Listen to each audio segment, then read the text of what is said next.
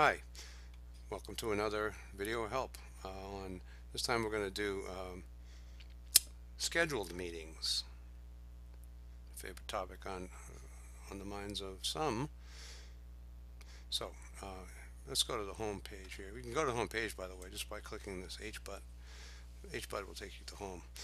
Um, Under meetings, scheduled meetings is where we keep the schedule. And you can see this is another turbocharged HTML table where we can sort by the day of week or the date as we wish. So we can sort by day of week, how many we have on Friday, Saturday, etc. Of course, the Saturday one is the total session. And we can also sort by date, which is what the default sort is. And as you can see, this is November 18 that I'm recording this. Actually, it's after midnight now, so it's November 19 that I'm recording this. And the next meeting will be tomorrow night. I better get a move on here. Anyway, up here in the drop-down box, you'll see we default to all future dates, but you could actually look at all the dates we've scheduled. Now, we first populated this, or I first populated this meeting schedule in May, and the first meeting following May was actually in July, where we began dealing with the special town meeting warrant article. But you can also sort from these other things. You can say all future dates, which is the default, or all the dates without snow dates, because we do have snow dates scheduled in on the calendar just in case it snows on a meeting. We have a date that we can move the meeting to.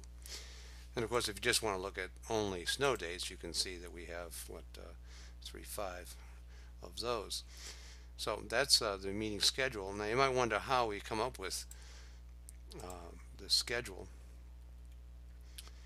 And we do this in consultation with, of course, the budget committee as a whole, membership as a whole, but also importantly, we do so in consultation with the state laws, which require us to have certain work done by certain dates. And so there you can find under important dates. So under important dates, you'll see the laws that are applicable or are of interest to budget committee chairman when he's completing the meeting schedule each year. And so this is done using data arithmetic as derived from the New Hampshire state laws.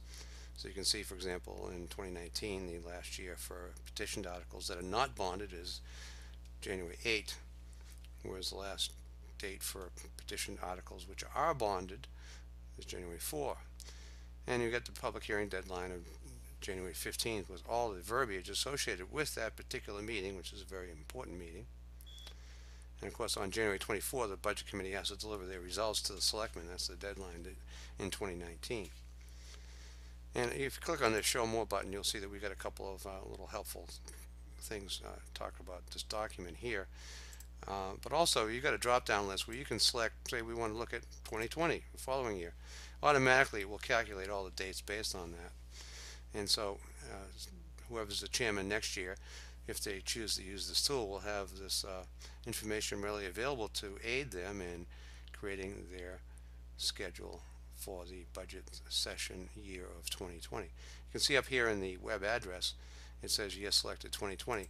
You could actually change that to, pretty much anything, actually anything, any valid year, 2070.